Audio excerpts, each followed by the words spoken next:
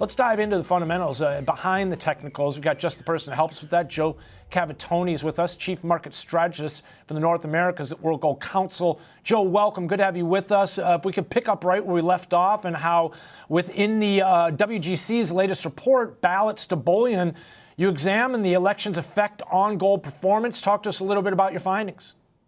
Sure. Yeah, thanks for having me back. It's great to be here. And I have to start off by simply saying I admire what our analysts can get done considering all the changes that are taking place literally by the moment in terms of the election outline. But let me kind of synthesize. There's a lot of talk around politics, geopolitics, all of that weighing in on gold. The report's really excellent at highlighting the fact that there's a lot of noise that can develop, but fundamentally it'll go back to the strategic drivers of gold. So the election, the candidate, the win may have an impact on gold, but fundamentally their policies are the bigger factor that weigh in on gold. On the shorter term, this is going to be very interesting to watch for us because, as you can see over the last several weeks, emotion's really taking place and really working its way into the election outcome. So that emotion married with what the impact of a rate cut, the real strategic driver for the gold price, how those two and that marriage is going to come together over the next 6 months, that's going to be the really interesting place to watch. That could likely lead to a higher level of volatility in the gold price, maybe more of those movements on the charts that you're talking to, hitting highs, dropping quick, and the emotion taking into place a little bit more, that tactical implication on gold. Joe, I'm looking at your notes. You talk about how historically U.S. elections are not seen as geopolitical risk, right? But the world and U.S. electorate remain highly polarized, you say. This is in turn highlights the need for robust hedges in investors' portfolios, and ultimately gold will play that role.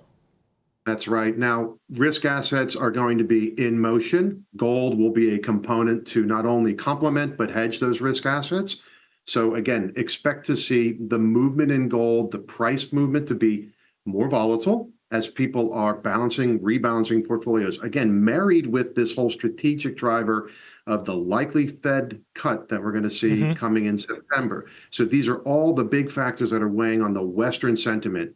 And let's not overlook the fact that this, while a U.S. election, weighing on the minds of global investors, the East, the big driver that's been pushing gold, keeping that floor in place. So it's a really dynamic moment. So I think to kind of really encapsulate what the report's trying to say is don't get too worried about who the candidates are and how they're going to impact the short-term price. Pay attention to what the emotion could mean to the volatility of the price, but fundamentally pay attention to their policies as they develop from a strategic driver of gold longer term. Joe, a message we try and communicate on a fairly regular basis here, that's for sure, trying to step back, right? Don't get too caught up into those ups and downs associated with the intraday, but it's not just geopolitical tensions and some of the election uncertainties that are driving prices here. I'm also looking at your notes, how you talk about how, well, ultimately, you've got situation playing out with direction of the U.S. dollar, interest rates. You're talking about perceptions of risk, and these, again, are also going to be factors influenced, economic factors are going to influence gold price as well.